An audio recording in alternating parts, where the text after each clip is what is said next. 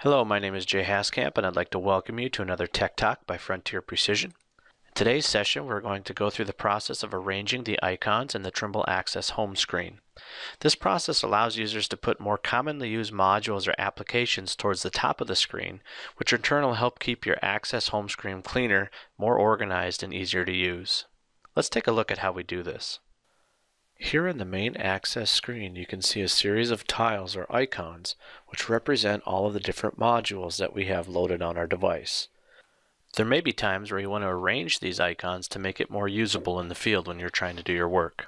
To do this, select the Trimble icon in the upper left-hand corner of the screen and choose Arrange Icons from the list.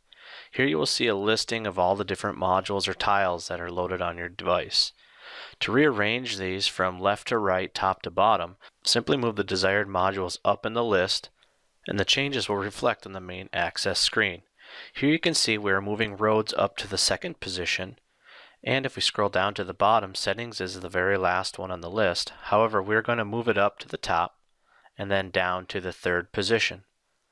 Once we are happy, we can hit Accept to save the changes. Notice now that General Survey is in the upper left, followed by Roads and Settings because they were the top three choices on the list. The other icons can be arranged as needed. And that concludes our Tech Talk on arranging the icons in the Trimble Access home screen. I hope you found this beneficial and will join us again next time. Thank you.